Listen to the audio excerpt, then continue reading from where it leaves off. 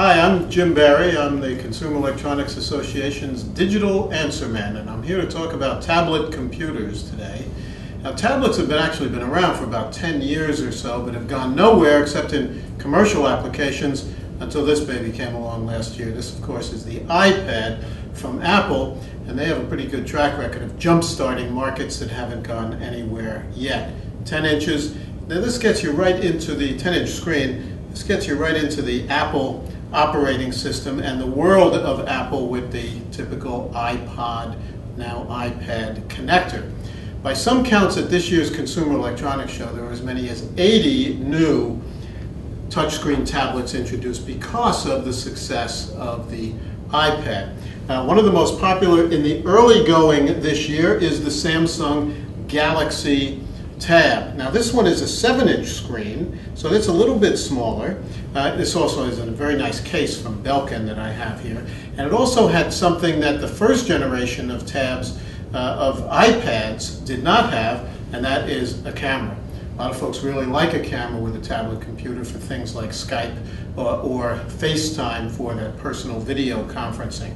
So the Galaxy Tab has, those of you who have Galaxy or any other Android smartphones will recognize the Android operating system on the Galaxy Tab. All the prices on these are pretty much the same too, starting these days at around $400 for the iPad 1. There's now the iPad 2, which has that camera that the first one did, and it's also a little slimmer and a little faster.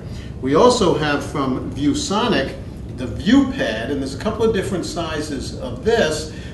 This one is the 10-inch. This one is interesting because it uses both that Android operating system. It also uses Windows. So if you use Windows at work, maybe this would be one that gives you that alternative as well. They also have a 7-inch screen. That's from ViewSonic. So there are a couple of versions there and a variation on the theme using both the Windows and your Android operating system. Now, this is the new Zoom. That's Zoom with an X from Motorola. As I said, there's more of these coming out all the time. See, the screen size on this one is also about 10 inches or so, very light, a little bit over a pound.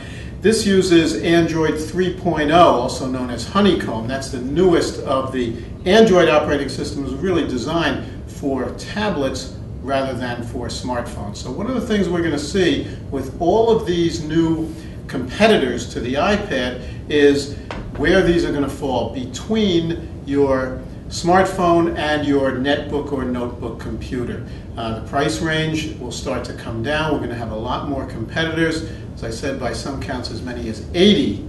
And one of the other questions that I asked a lot is, should I buy a Kindle or an iPad? Really, they're asking an e-book reader or a touchscreen tablet. This is the Kindle 3G. The big difference with e-book readers is the e-ink and e-paper. Electronic ink and electronic paper, a couple of advantages there. One, you can read it in bright sunlight. You can also, the batteries last a real long time because it's not backlighting like you get with your touchscreen tablet. So you have the Barnes & Noble Nook, you've got the e-reader from Sony, you've got all these different versions from Amazon, the Kindle. This is the Kindle 3G. This one I like also because it comes with a very nice case that has a built-in reading light. So I like that. That goes along with that as well. So you have e-book readers that start at about 125 bucks or so. So the prices are low. Great to read in the bright sunlight. Batteries last for a real long time. If you like to read in color, you like magazines, newspapers, kids' books, and you don't mind about the bright sunlight, then you can read books on your tablet computers. By this time next year, there probably won't be 80 if 80 have been introduced, because the market is going to be very, very competitive. BlackBerry's coming out with their RIM, with their new playbook. We're going to see a lot more touchscreen tablets. A couple of things to remember. One is the operating system, the other is the inputs, and then also the comparison between e-book readers and touchscreen tablets.